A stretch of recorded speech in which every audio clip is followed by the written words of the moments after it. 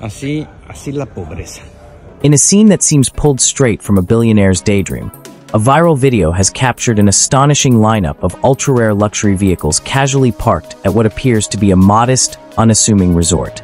The clip, now circulating widely online, showcases a jaw-dropping collection of automotive royalty: Bugatti, Koenigsegg, McLaren, Lamborghini, and Rolls-Royce, all nestled in a setting that looks more suited to road trips than red carpets.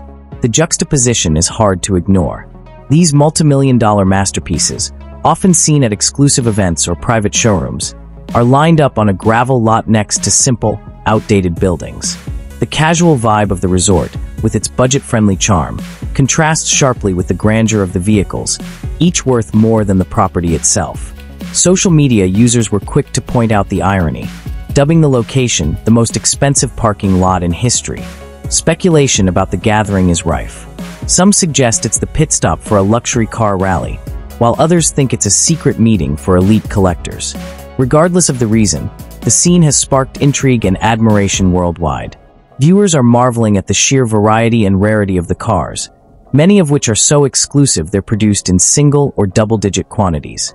Seeing them all together is a spectacle few could ever dream of witnessing in person.